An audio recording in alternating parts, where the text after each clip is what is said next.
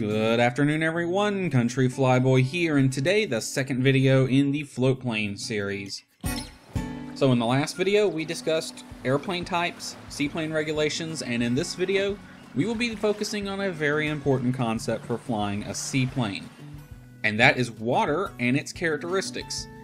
We are only discussing the parts concerning operating seaplanes in Flight Simulator, so again, if you want the full story, go read the book I recommend in the description, because not everything applicable, or not everything in that book applies to flying it in Flight Sim. A competent seaplane pilot is knowledgeable in the characteristics of water and how they affect the seaplane. As a fluid, water seeks its own level and forms a flat, glassy surface if undisturbed. Winds, currents, or objects traveling along its surface create waves and movements that change the surface characteristics. Just as airplanes encounter resistance in the form of drag as they move through the air, seaplane hulls and floats respond to the drag forces as they move through the water. Drag varies proportionally to the square of speed. In other words, doubling the speed across the water results in 4 times the amount of drag. Forces created when operating an airplane on water are more complex than those created on land. For land planes, friction acts at a specific point where the tires meet the ground. Water forces act along the entire length of the seaplane's float or hull. These forces vary constantly depending on the pitch attitude and changing motion of the float or hull, and the action the waves take. Because floats are mounted rigidly to the structure of the fuselage, they provide no shock absorbing functions, unlike the landing gear of a land plane. While water may seem soft and yielding, damaging forces and shocks can be transmitted directly through the floats and struts to the basic structure of the airplane. Under calm wind conditions, the smooth water surface presents a uniform appearance from above, somewhat like a mirror. This situation eliminates the visual reference for the pilot and can be extremely deceptive. If the waves are decaying and setting up for certain patterns, or if clouds are reflected from the water surface, the resulting distortions can be confusing even for an experienced seaplane pilot. This is typically known as glassy water. The ability to read the water's surface is an integral part of seaplane flying.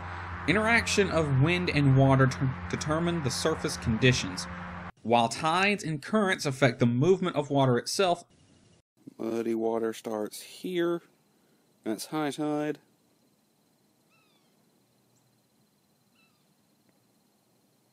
Here's the water at low tide. High tide waterline. Low tide waterline. Total distance about 10 feet at this little boat launch. Features along the shore and under the water's surface contribute to their effects as well. With a little study, the interplay between these factors becomes clearer.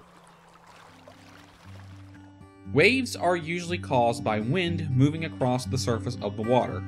As the air pushes the water, ripples form. These ripples become waves in strong or sustained winds.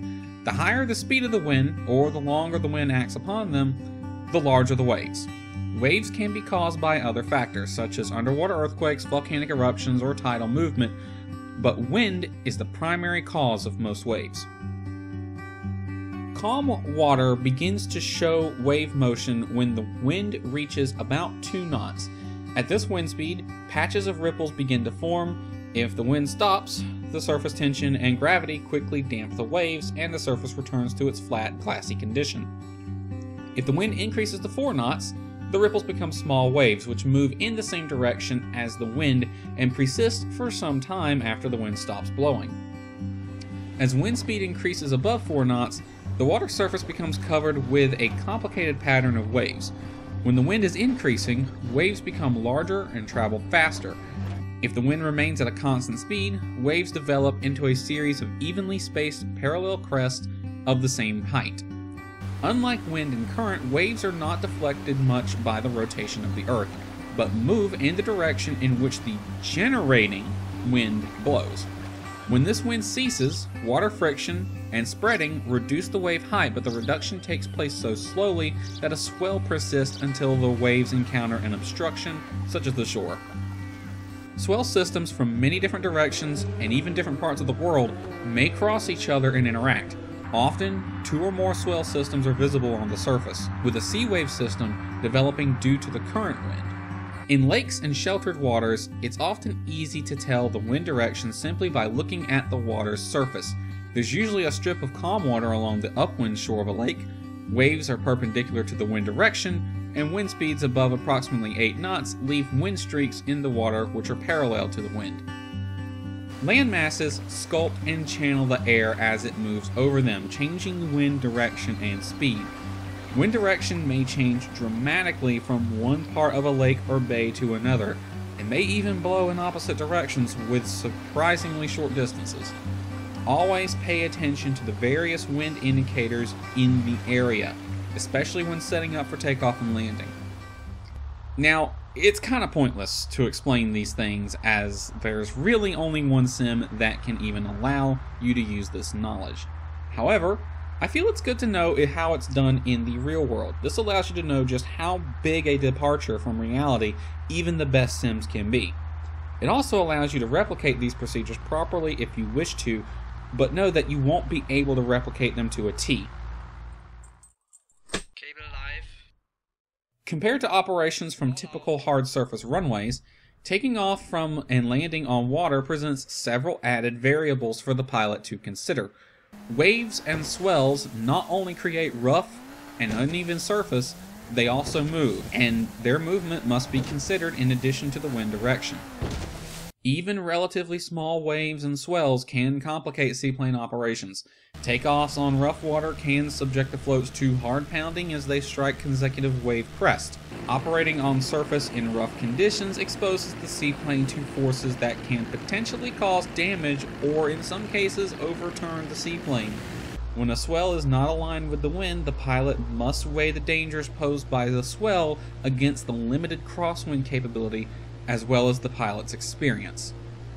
On the other hand, calm, glassy water presents a different set of challenges. Since the wind is calm, taxiing and docking are somewhat easier, but takeoffs and landings require special technique. Takeoff distances may be longer because the wings get no extra lifting help from the wind, and the floats adhere more tenaciously to glassy water surfaces too. When landing, the flat featureless water makes it far more difficult to gauge the height accurately, and reflections can create confusing optical illusions. The specific techniques for glassy water operations are covered later. Tides are cause for concern when the airplane is beached or moored in shallow water.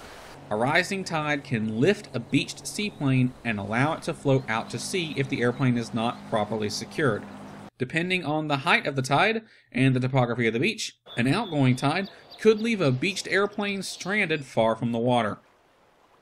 An important skill for any sea pilot is to be able to determine the sea conditions by looking at them.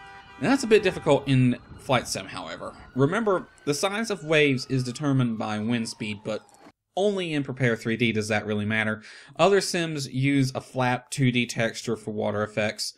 We will go over this in more detail later, but for now, know that all this talk of wind and waves really only applies to P3D. Other sims, I'll present you with this table which covers wind speed and associated sea conditions.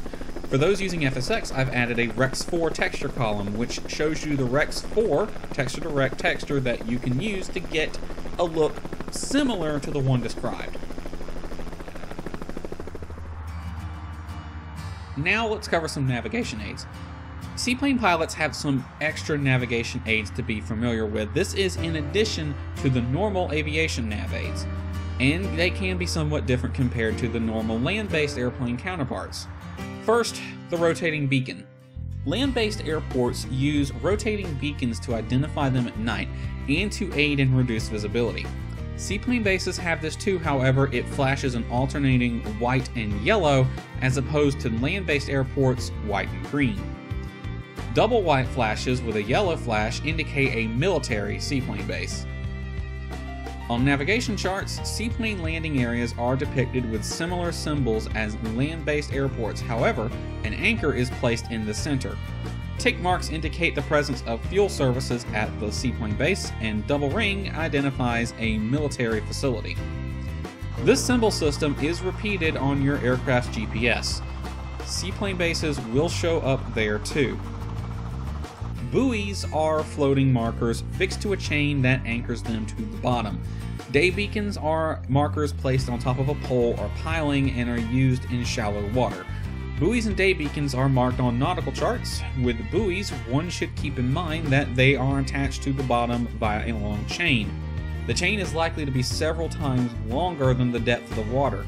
Because of this, you should avoid getting too close to buoys, as they may be some distance from their charted location and the hazard they mark. Buoys follow a system where their color, shape, number, lights, they all have a specific meaning. Their primary purpose is to guide ships through preferred channels to and from the open sea. In this context, their markings become meaningful. The two primary ones to know about are the keep left and keep right buoys. When approaching from the seaward side, i.e. moving towards the dock or land with the sea to your back, a red buoy means keep left, i.e. keep left of the buoy, and a green buoy means to keep right of the buoy. Buoys can also mark hazards, obstructions, channels, or protected areas of the water, but their meaning stays the same. Day beacons serve the same purpose as buoys, they are just used in place of buoys in shallow water. Though less frequently used these days, lighthouses are useful things to know about too. Lighthouses mark dangerous hazards such as shoals or reefs, and they are also used to mark entrances to harbors. They make useful navigation waypoints for both marine vessels and aircraft, useful on the water and in the air, as lighthouses are often unique looking structures that can be picked out from other buildings rather easily. These are often used as waypoints for VFR aircraft. They can be marked on aviation charts, such as this one on Hilton Head Island. This lighthouse is marked on the local sectional chart and used as a waypoint for the charted visual approach to a nearby airport. This particular lighthouse marks the entrance to Harbortown Yacht Basin. Most lighthouses still in use today are unmanned, and in the US, many are owned by local governments or nonprofit organizations, though the US Coast Guard still maintains the lights on many of them. Even in today's modern world of GPS and electronic navigation, lighthouses, like charts, are still a useful tool in any navigator's toolbox. Before we end the video, let's go back to buoys real quick. Earlier, I only mentioned buoys that pertain to lateral guidance, i.e. along a channel or something like that. The keep left, keep right buoys. But there are others. Buoys can often be used for weather monitoring and data collecting, as well as marking other things. A yellow buoy with an anchor marks an area where a vessel can drop anchor for some time. A yellow buoy with no marking indicates a caution area. It may be a firing range, underwater hazard, race course, seaplane base, or an area with no through channel. White buoys relay information to vessel operators. White with an orange circle is a speed limit, white with an orange diamond marks a hazard, white with an orange square relays information like the location of a dock or campsite, and white with an orange diamond and crosshair show a restricted area. Mooring buoys are white cylinders or floats with orange tops. They are used to secure a vessel in place. These are the only types of buoys you can moor to, by the way. A simple white cylinder is a buoy that marks an area with swimmer activity. Typically, these are found in lakes or other public areas with a mix of water traffic. They are usually connected to each other with ropes to signal the swimmers to remain in that area, and typically they're found close to shore too.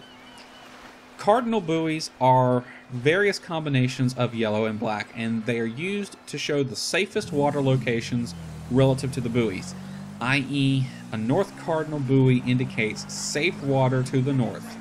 Fairway buoys are white and red, and they mark landfalls, channel entrances, channel centers, and they should be kept to the port side of your craft when passing. Port side is to the left, by the way. A red and black buoy indicates an isolated danger that has navigable water passing through it.